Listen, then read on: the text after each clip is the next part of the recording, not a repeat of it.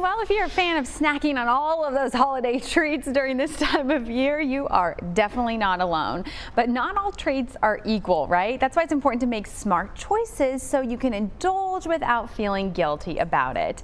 And to show us a healthy recipe for peppermint bark, delicious, my favorite, you can bring to your holiday party or maybe gift to a friend. Alice Smith is joining us live. You may remember her. She's a registered dietitian with Alice Approved in Winston-Salem. Alice, I always love when you're on our show. Good morning. Good morning. Thank you so much for having me. It's actually pomegranate bark. So we can do peppermint too, but pomegranate is a little healthier and super festive. So it's just dark chocolate. Pomegranate seeds are sprinkled on top. They're festive, they're beautiful, and they're also nutritious. So this is just 5 ingredients, and the higher percentage chocolate, the healthier. So this can be made in a healthy way, no guilt. It's great as a gift also, or to take to gatherings, or just to have on hand as a sweet treat. You know why I said peppermint probably is because it's what, you kind of see and hear everywhere, but leave it up to you to put the perfect twist on it and create pomegranate bark. I love that. Did you just create it yourself? Yeah, yes, I normally do almonds on top, and then adding pomegranate seeds is a great way to just add a little bit of crunch, a little bit of sweetness, and we're going to throw it together with just 5 ingredients right here. See it. Take it away. It's dark chocolate, and again, the higher percentage, the healthier. So we have 72% dark chocolate, a little bit of coconut oil in here just to help melt that. So you can melt this on the stovetop or in the microwave. And then we're going to add nuts. So whatever nut of choice, you can do almonds, pecans, walnuts. So I have almonds in here. Do half of the almonds in there, and then you just have this perfect mixture. You can't go wrong with chocolate and nuts, right? I mean, you just can't. I know, seriously. So that's my favorite. Right there. And then you just pour it on your parchment paper.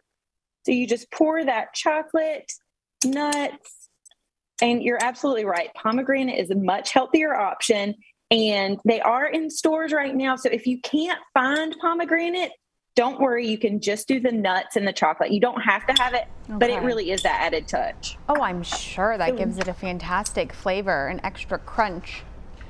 Yes, and so you will just add more almonds to the top of this. This is so easy. I mean, we're literally throwing this together in just a minute. So you have the almonds, so you can stop there if you need to with just the dark chocolate and the nuts, but the pomegranate seeds, they're beautiful.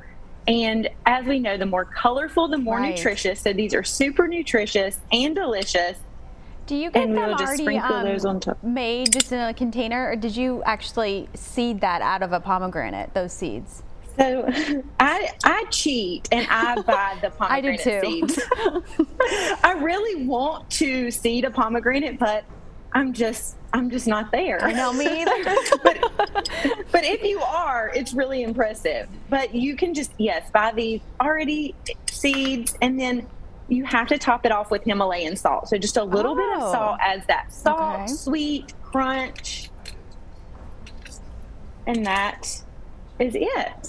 5 ingredients. We had our chocolate, coconut oil, nuts, pomegranate seeds, and a little bit of salt.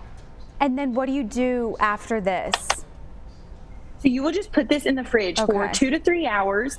And then once you get it out, you will cut it into pieces just like this. So you will have that in squares, and you can freeze it. It never lasts long enough with me to freeze, but if you don't eat it all, you can freeze it if you want to do a big batch. And then I love to gift this. So I gift this to friends, family, neighbors. They're already asking, if I've made a batch yet this year. So it's definitely a hit, and you can just wrap this up, make it just nice, put a ribbon on it. And again, it's nutritious. So I do 72% dark chocolate. So the key is the percentage of chocolate has to be on the package. So it has to say the percentage in order to be dark. But no one will know that this is healthy. No one will know that it's not milk chocolate. Yes, that's so true. We have a beautiful photo that we're showing now that you took, that you've posted on your page. I love this, Alice. Thank you so much for showing us how to do it as well. It's healthy, it's quick, easy. I need convenient over here. So thank you, Alice. Me too.